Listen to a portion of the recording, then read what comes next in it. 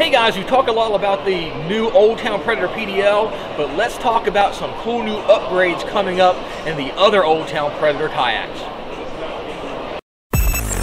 Fishyaker.com, the original kayak rigging video series.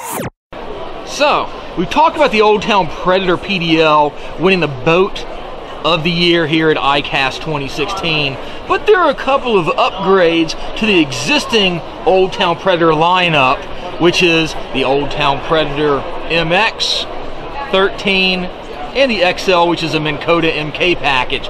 But the biggest improvement we're seeing, there are new element seats that are being installed in these guys. It's a more breathable seat and actually has a storage compartment under the seat. So a little like bag tray area under the seat. So that's the new improvement on these three boats for this year.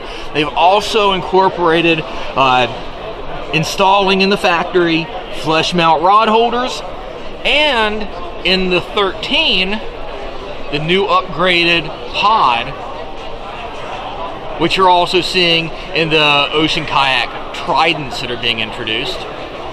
And then the cool thing that they've added in with the MK package with the XLs is a rudder deployment lever. And they've taken out the rope system, the lines for deploying a rudder. So now you're simply going to pull on the lever and deploy the rudder. So just a couple of improvements here you're seeing with the existing Predator lineup from Old Town.